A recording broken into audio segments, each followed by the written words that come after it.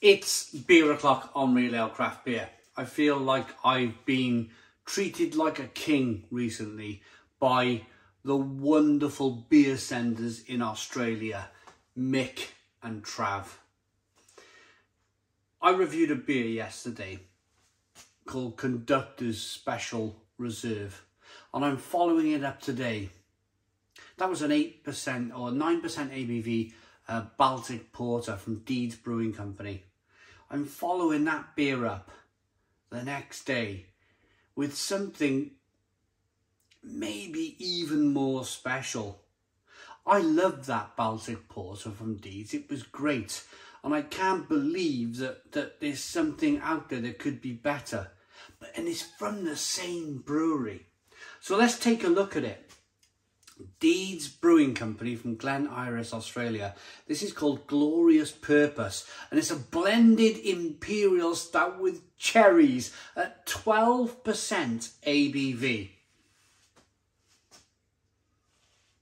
Unbelievable.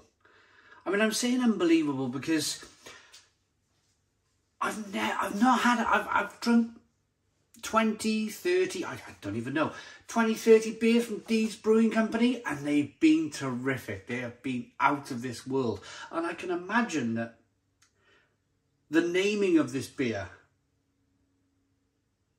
it gives it away, doesn't it? Glorious Purpose. It's going to be a glorious beer. It's a limited release. It's a 440 milliliter can. It was sent by the wonderful Trav in Australia. Without further ado, let's get this beer out into a glass and see what we get. But although I'm really, really happy by that smoke on the can opening and reading the introduction to the beer, it leaves me with a tinge of sadness. And that's because for the first time in a long time, I'm pouring out. I've been to my bar, I've dug, I've looked through the black beer fridge, I've looked at the boxes, and this is the only beer from Australia that I have in the house right now. And yeah, I'm pouring it. I'm pouring it. I'm all out. I'm all out of Australian craft beer. And that saddens me. And it saddens me because I think Australia has some of the best breweries in the world. In the world. They are doing stuff in Australia that you can only experience in Australia. What I'm trying to say here is that lots of people know of Australian hops. It's a great exporter of hops in that lots of American craft beers feature Australian hops. British brewers feature Australian hops. That's all good. That's all good because Australian hops are fantastic. But if you think about the logistics of it, the Australian hops have to travel to the UK, they have to travel to America before the beer is even brewed. So there's going to be a slight drop off in quality of those hops, even though they're fantastic.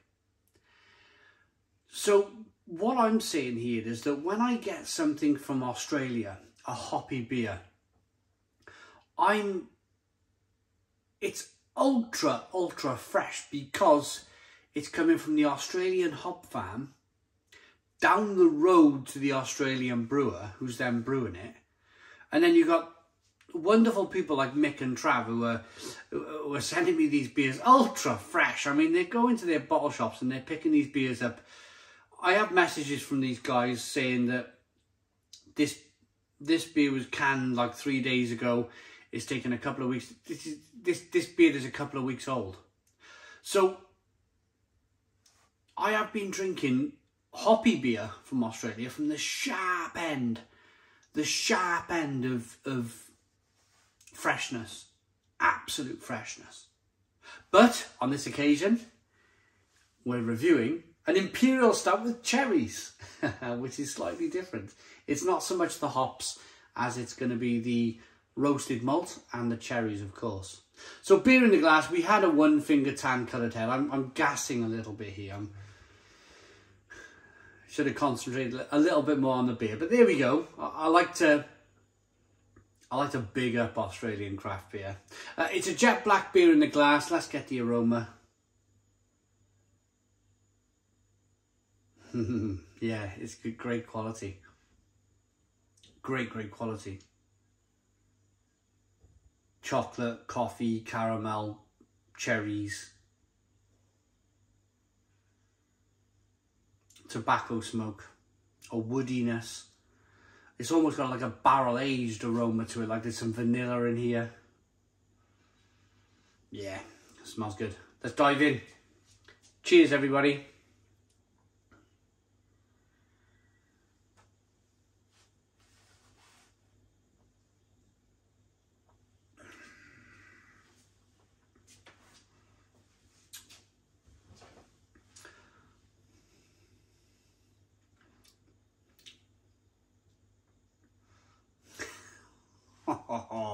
Stone the Crows. Stone the Crows, what a beer. This might sound a little strange, but for some people it won't. Gravy. It's funny because when you brew an Imperial Stout, with all of the roasted malt flavours coming through, the chocolate, the coffee, the caramel, the creamy mouthfeel, and then the fruitiness of the cherries,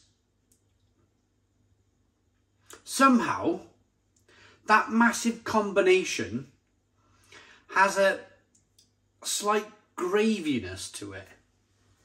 A slight kind of beefy graviness to it. Now, let me explain. We've been experimenting recently only because my wife's rubbish at drinking wine. She'll say, oh, go and get me a bottle of wine.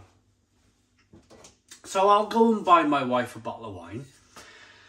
And then she'll drink half the bottle of the wine and go, I don't want any more. And then we'll use like a glass or so in a stew, and then a glass or so. We've been experimenting with red wine in gravy on the Sunday roast. So last bit of the cooking, get all the fats in the pan, get your OXO cubes in, the flour and everything else, and then add a quarter of a bottle of wine. That gives off, oh, it's wonderful. It's really wonderful. It's a wonderful taste. It's a wonderful experience. But of course, it's fruity. It's a fruity gravy. So when I'm talking about kind of like thick, creamy mouthfeel, tobacco smoke, roasted malt, and then cherries, this has got a slight, and I've had it before, it's not just this beer. It's not just this beer, but it's given off a slight kind of gravy flavour, which it doesn't sound as bad as it's not bad at all. It might sound bad, but it's delicious. It's really delicious.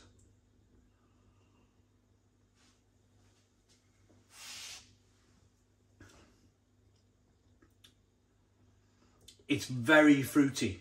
It's a very fruity Imperial Stout. Those cherries, if you think of cherries, when you use cherries in a beer, if you've had a cherry lambic, it's dominated by cherries, isn't it? It's a really kind of full-on flavour. Same can be said for this wonderful Imperial Stout, in that, yes, and I think it's the reason why Deeds Brewing Company have used cherries. Yes, it's roasted, there's chocolate, coffee, caramel flavours. The roasting flavours are dominating. The roasted malt flavours are dominating. But the cherry is also a dominating flavour. So what you're getting in your mouth is a clash between the cherry fruit and that tobacco smoke, dark chocolate roastiness, and it's smashing from side to side. It's kind of, it's like what's that blooming thing where they spin particles round? The collider thing that they built, and they're trying to mimic like a star blowing up us. I don't ask me. Anyway, it's got that sort of like Clash of the Titans flavour going on. That big strong cherry over here, and the roasted malt over here, and it's like they're being smashed together, and it's all happening in your mouth. So don't worry about that big collider thing going on, because we've all got a big collider thing going on, and it's here. It's here in your mouth. This is the machinery. Just buy yourself an Imperial Stout with cherries and let all of that massive, incredible flavour collision happen in your mouth, and let your brain just go, wow, what did I just experience? I finally got there. I finally got that after talking gravy. And I was kind of thinking at one stage in the beer review that, oh man, I'm talking about wine, I'm talking about gravy, I'm talking about Sunday lunch, I'm even talking about flour. What has this got to do with beer? But I finally kind of, if you're still watching, I kind of knitted it all together right at the last, which is, I'm quite happy about that. Great beer, great mouthfeel, wonderful stuff. Nearly missed my mouth. In terms of the alcohol, 12% ABV. It's rich, it's sweet. There's not even a sign. In fact, it is now. If I think about it, there's a little bit of warming as the beer hits the throat, slides down into the pit of the stomach. You get that warming sensation that goes on with a beer like this from the alcohol by volume, that 12% ABV. But my oh my, what a wonderful beer. There's quite a big description on the back of there. Oh, it is bourbon barrel aged. Ah, right, okay. I thought it was. I thought I could pick up a woodiness. A vanilla. I mentioned that in the review. It's definitely woody and vanilla-y, like it's been aged in a bourbon barrel. It says here on the back of the can, it's aged in a bourbon barrel. So pause the video if you want to read that description. Pause the video, have a look. But I'm going to rate it now. Glorious Purpose, a blended Imperial Stout with cherries. Looks good, smells good and tastes good. There's no light bleeding through this glass whatsoever. That is incredible beer. I like it enough to give it a Stone the Crows 10 out of 10. It's a 10 out of 10 beer from Real Ale Craft Beer. Please put your comments in the comments box. Subscribe to our daily beer and food reviews. Give us a big fat thumbs up. Boom! Cheers.